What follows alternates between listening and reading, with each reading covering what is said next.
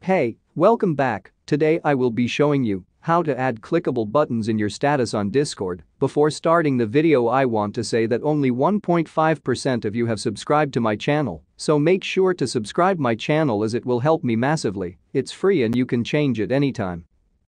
First, you will need to go to Application Portals.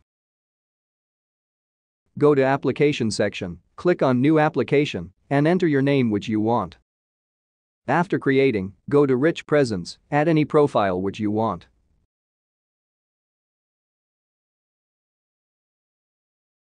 Now scroll down and click on Add Image. Note, this will your status picture.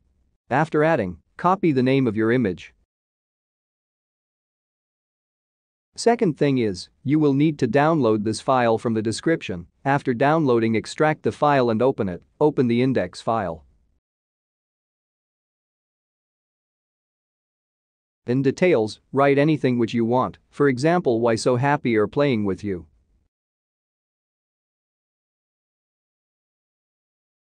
In large image, paste the name of your picture which you copied. And in large text, enter the name of your game or something else. Make sure to turn on the game activity option on Discord app. Now, enter your button name which you want. After that, you will need to add link.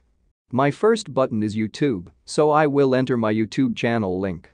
Again, do the same process. On second button, I will add my Discord server, so when they click on the second button they will redirect to my Discord server. Try to copy your server invite link permanent, so you will not need to change again and again. The last thing is you will need to add your application ID. To get this, go back to your application, go to General Information and copy the client ID from there.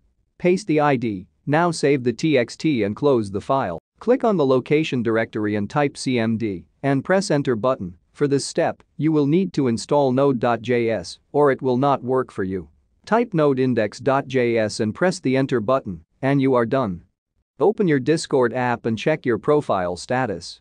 But your buttons will not work if you click when your friends or other members click on the buttons, so it will work. Now let's check it from another account.